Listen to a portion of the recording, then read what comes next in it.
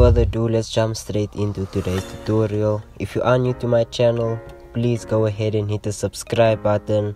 Please like the video if you do like it. Leave a comment afterwards. Let me know how you feel about the content. If there's anything in particular you want me to focus on, just let me know. And as you can see, today we are doing the crop top skin fade tutorial. So this is basically a major transformation, and I thought it would be a perfect tutorial for everyone because this is a go-to hairstyle. So first things first is we're just gonna comb our client's hair out. We're gonna make sure everything is in shape, looking nice and neat. I'm gonna go ahead and grab my number 2 guard. So basically I'm just using my number 2 guard so that I can start giving my haircut some form, some shape, and I'm also just debulking so that when I do come in and start fading, it's much easier because there's not as much hair to cut off or work with.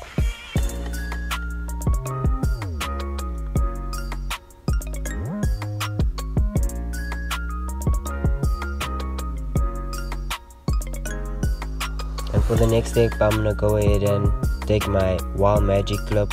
I'm gonna go with no guard, close my lever entirely, and we just gonna set in our zero guideline. And we're gonna do this right around our client's entire head. We're gonna make sure that our first guideline is equal on both sides and at the back as well.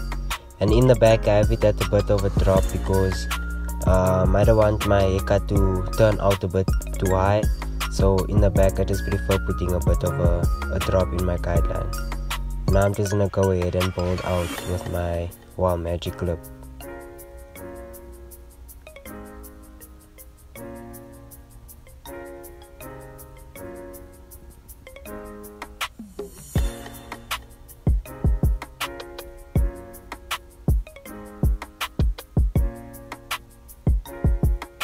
So next off, I'm gonna go ahead and grab my Wahl Designers, and I'm gonna take off the bulk amount of hair at the bottom. So I basically use my Wahl Designers because I zero gap them, so they're much sharper than my Wahl magic clip and they give me a much closer cut. So I prefer cleaning up under my bold guideline with my Wahl Designers.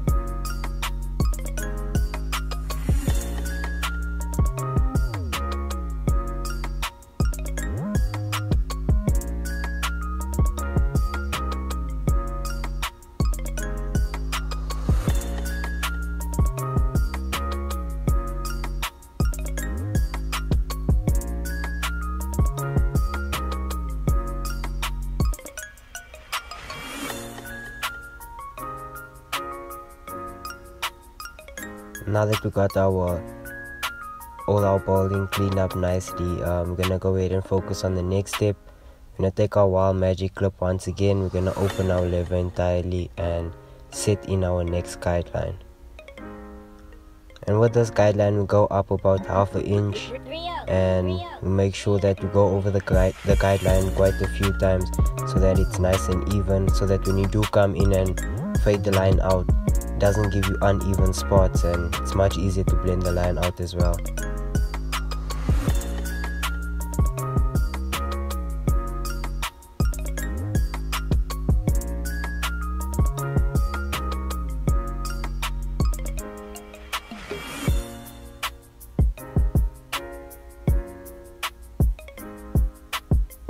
So next off, I'm gonna go ahead and we're gonna start working our way down again.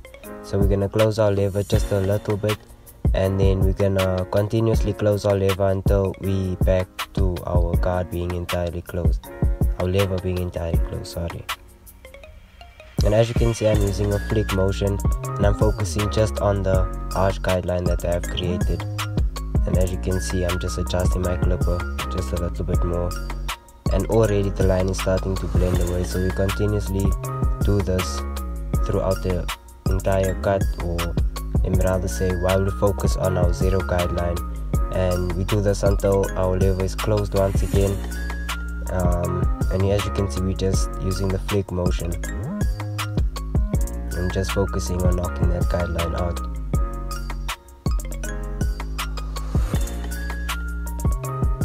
When your lever is entirely closed, you just need to make sure that you don't press down too hard, or that you don't create another guideline. So you just gently flick on the 0 guideline that you have created, and you try not to push your line up anymore, because then it's gonna be so difficult to blend it out. You're gonna have an uneven fade.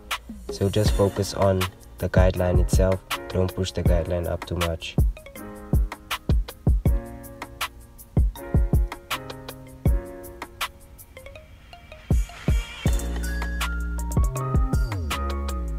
So now that you can see our first guideline has disappeared, we're gonna go ahead and we're gonna start focusing on the next.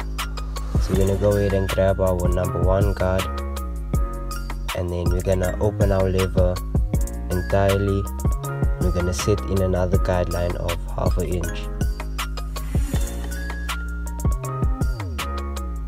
And as you can see, I'm actually continuously using the flick motion because I don't want to create harsh guidelines, because when you do create a harsh guideline, it's really difficult to blend it out.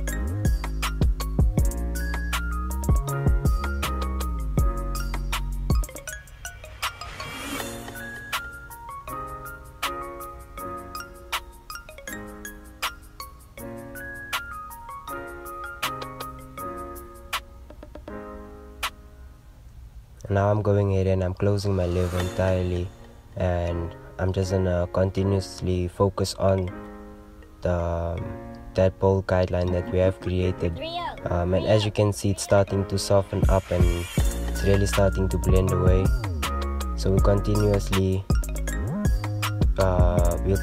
cut using the flick motion from left to right, right around the client's head. And as you can see, this technique where you create a very soft guideline, it becomes much easier to blend out. Next off, we're going to take the 0.5 guard, our lever entirely open, and we're going to continuously use the flick motion. I'm going to continuously flick on that guideline just to make sure that it softens up and that our fade starts coming together.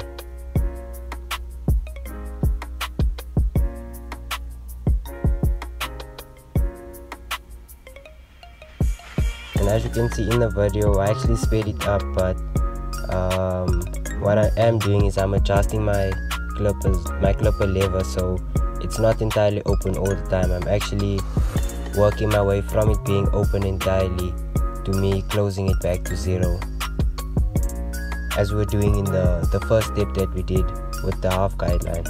So we just continuously use the same process, just it's a different clip. So we continuously use the same process until our guidelines begin to blend away and our fade starts coming together.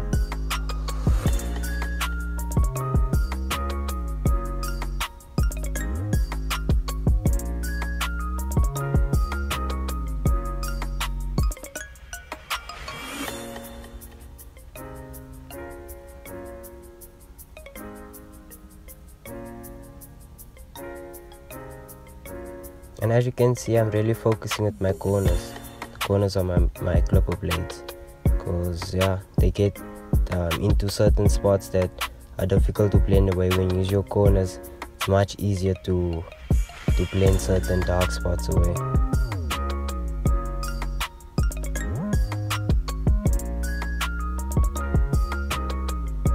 So next off, I'm gonna go ahead and do some scissor work on top.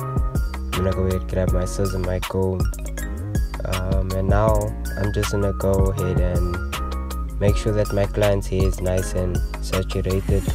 Make sure it's wet enough so that when I do come through and use my scissors and my scissor and my comb, sorry about that, it's much easier and much better to cut with the client's hair being a bit wet. So I'm not gonna do too much talking on this section in the video. So basically we're gonna just have a look and check how I cut the top with the scissors. I will do a full video and go more into detail on the scissor work, actually the shear work on top. So if you really are interested in me focusing on just the shear work at the top, just leave a comment below. If you want, you can DM me at Enrico_the barber. For that matter, if you want me to go into detail with any steps or anything, you can just leave a comment below or DM me on Instagram.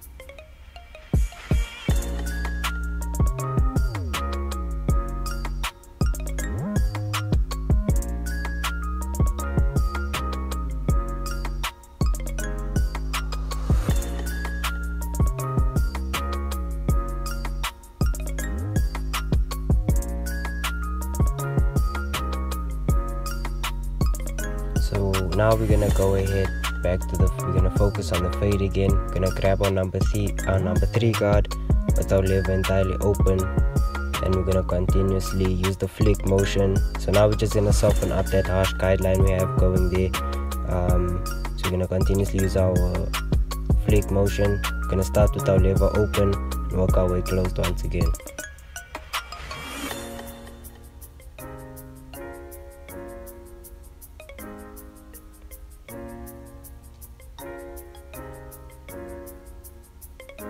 Next off, we're gonna grab our number 2 guard. We're gonna do the exact same process we did previously. Start with our lever open, gradually work our way down to our lever being closed. And as you can already see, as we're lightening up with the short tip guards, our fade is starting to come together nice and slowly. So we'll start off with our lever open, slowly work our way down to our lever closed once again.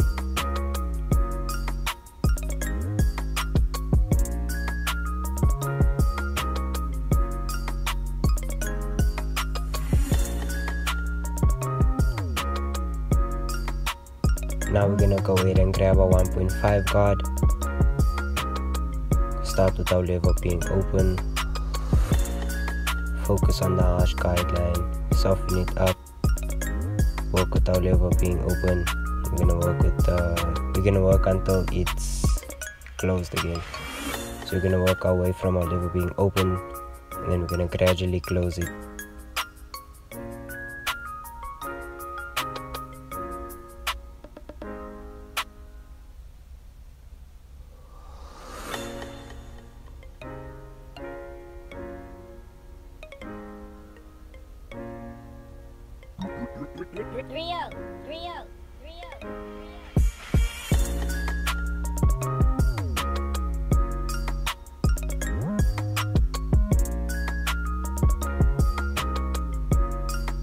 So now we're gonna go ahead, we're gonna grab our number 1 guard, and basically we're gonna work on detailing. We're gonna start with our lever open. Certain areas we're gonna need our lever closed entirely, so we're just gonna gradually work our way down.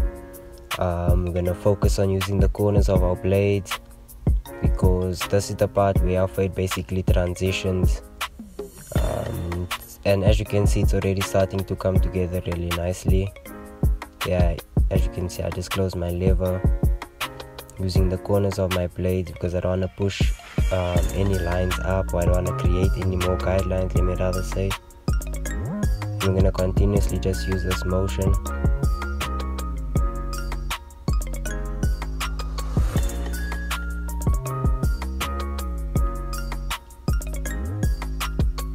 And as you'll notice with most barbers, when it comes to this stage in the fade, we prefer using the corners of our blades because it helps put, let me rather say, it helps give us the detail. It helps put in the detail in the haircut, and really gives you a much cleaner, crisp finish.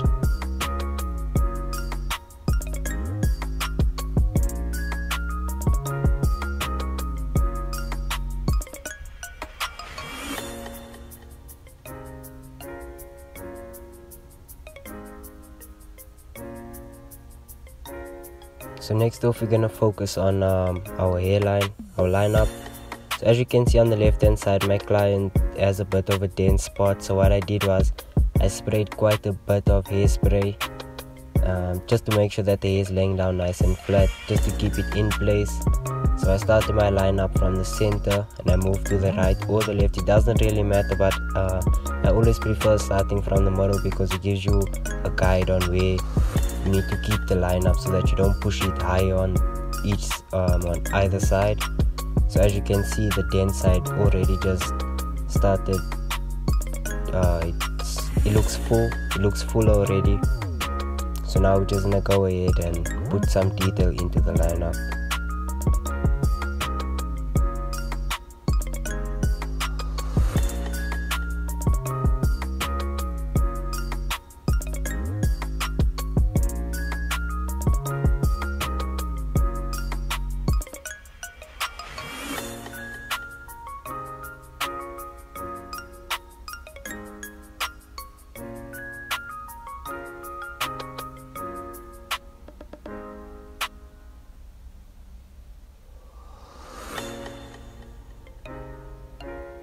So my client basically wanted to go for a full transformation, a fully different look.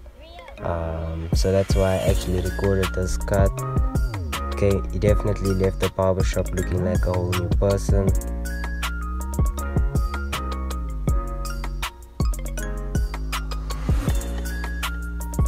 So this technique that I'm using right now, basically it's for the texture top. This is just gonna give his hair a bit of a messier, ruggedy look, so that it has way more texture to it.